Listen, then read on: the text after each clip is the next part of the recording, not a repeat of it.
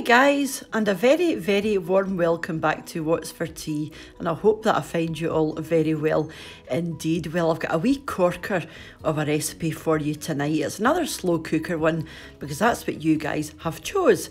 I asked the other day whether you wanted, there's a variety of curries that I asked you to choose from, and you've chosen this Chinese takeaway style slow cooker chicken curry.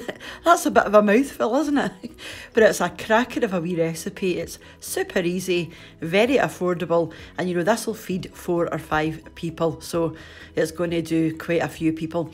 If it's for more people, you just add another wee bit of chicken. If it's for less people, just add less chicken. You know, it's fairly simple. But yeah, you're going to absolutely love, if you like a Chinese takeaway style chicken curry, you're going to absolutely love this. It's absolutely delicious. And one of the most important ingredients, I think, is the star anise. So it's well worth putting that in. Yeah, so this got 55% of the vote. So it was a clear winner.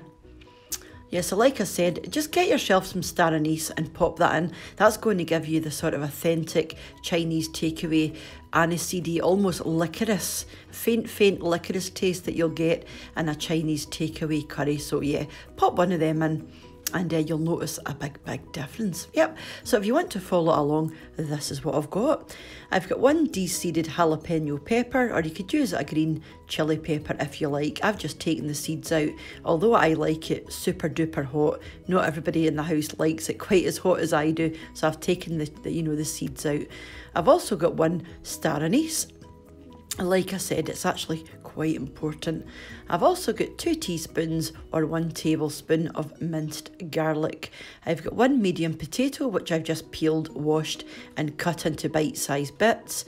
I've got a can of coconut milk, which is around 400 mils. I've got 200 grams of frozen garden peas. Now this is optional because I know that not every Chinese takeaway puts peas in their curry, but the one that we go to, they put peas in, so that's why I'm adding peas.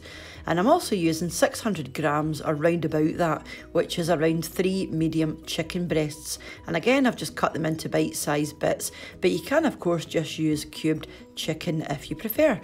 I've also got 300 ml of warm water. Now this is just boiling water that's sort of cooled down a wee bit. It doesn't have to be boiling or cold, just somewhere in between. I've got 1 large onion. Again, I've just diced this into quite large bite-sized pieces. I've got 4 tablespoons or around 30 grams of curry powder. You can use whatever curry powder that you like, and I'll show you the one that I've used in a wee second. So this is the coconut milk that I'm using. It's just a bog standard 400 gram can, nothing special. And this is the curry powder that I'm using. This is actually a curry sauce powder, but it doesn't matter. If you find that your curry sauce is quite watery at the end, you can always pop in a wee bit of corn flour and water just to thicken it up. So the first thing we're going to do is make the sauce. So into a bowl, I mean, you can do this in the slow cooker if you like. I just prefer to do it in a bowl beforehand. So I'm just going to pop in my coconut milk, followed by the curry powder.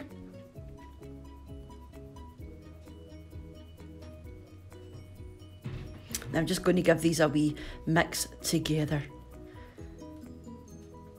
Just make sure they're nicely combined.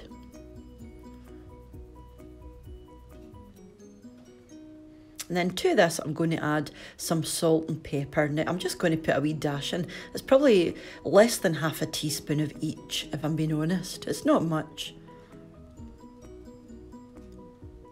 But you can, of course, just leave these out. You know, if you're not keen on salt and pepper, leave them out. It doesn't make much of a difference.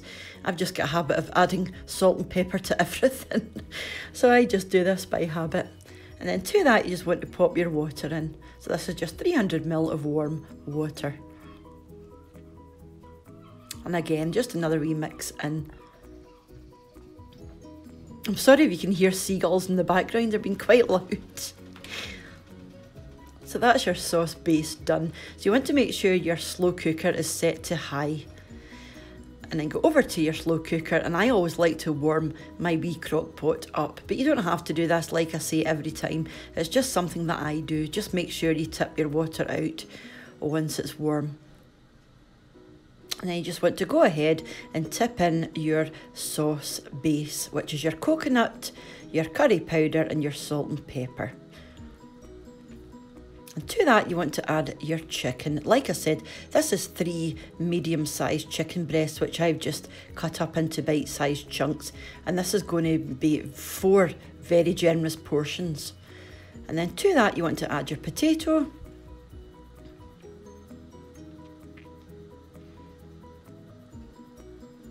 And then your onion. This is absolutely delicious, guys. I can't tell you how tasty this is and how easy it is. And then you want to add your garlic and your jalapeno. Now, if you don't like it ultra spicy, I mean, you can leave out the jalapeno as well. And I mean, the curry sauce that I'm using, or the curry powder, is hot. But you can, of course, use mild. Use whatever one you like. And then I'm also going to add my star anise.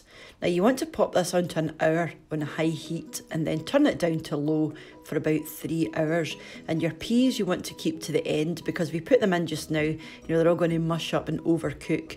So once it's got about half an hour to go, you can pop your peas in. So I'll let this go for about 3.5 hours. You can also add in, if you're not keen on peas, you could add something like bell peppers, green peppers, red peppers. But like I said, I just like to add some peas to mine, because typically, you know, when we get a Chinese curry from the takeaway, it will have peas and onions in it. So that's just what I'm using. And this is so similar to our Chinese takeaway. It's not even funny. And it's probably about a third of the price when you consider how many portions you're getting out of it.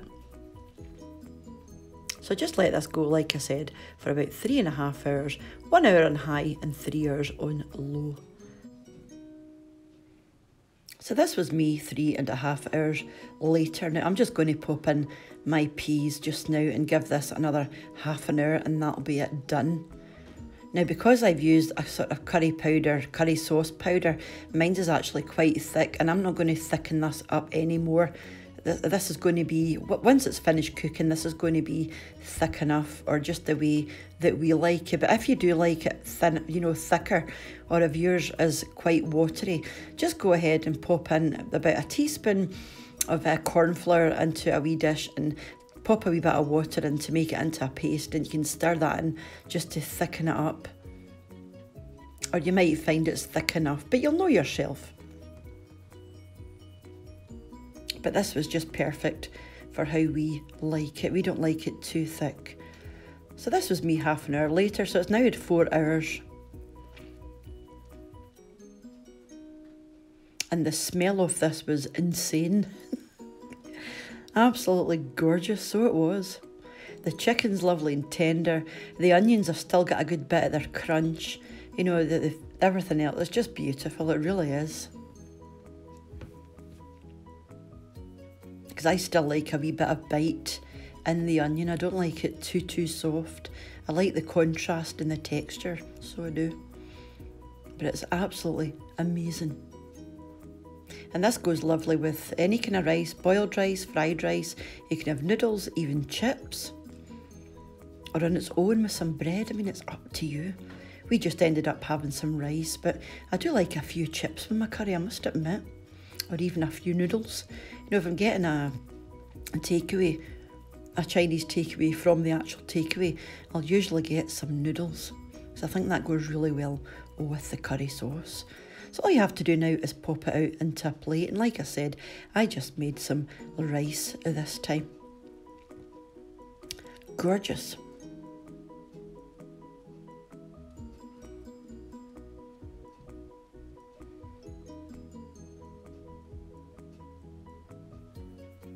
So that's our rice, and then the curry at the side.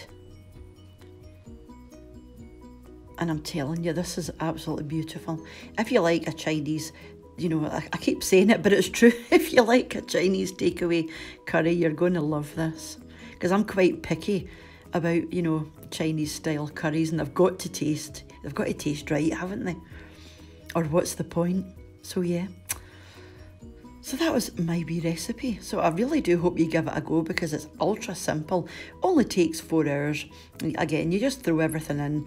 because it's a slow cooker. Throw everything in, come back a few hours later and it's done, and you've got yourself a cracking curry to look forward to for you and your other family members, or just for yourself. I mean, this freezes really well as well. So thank you very much again, guys, for coming over and checking out the wee video, and I do urge you to give that a wee go, and if you do, mind to let me know how it went. And until I see you next, which is probably going to be the shopping haul tomorrow, and then I'll be back on Sunday for the meals of the week, so hopefully I'll see you back for that. So until I see you, mind to take care of yourselves, and I'll see you soon. So bye for now. Bye now.